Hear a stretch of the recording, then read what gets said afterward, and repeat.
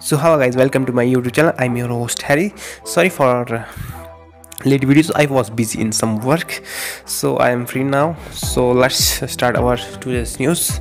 And this is interesting news coming from India. Let's begin. Indian Institute of Technology Kanpur successfully conducted cloud seeding to produce artificial rain after 6 years of work. Cloud seeding simply means dropping a chemical or crystal into clouds to cause rain.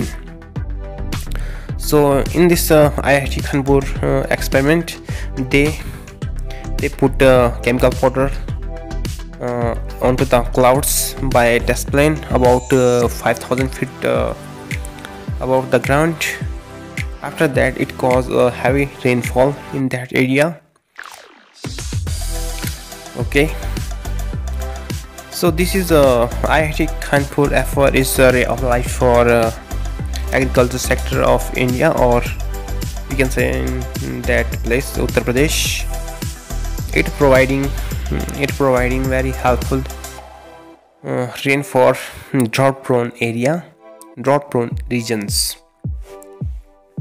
This technology, they claimed, IIT Kanpur claims that this artificial rain do not cause any harm effect on environment.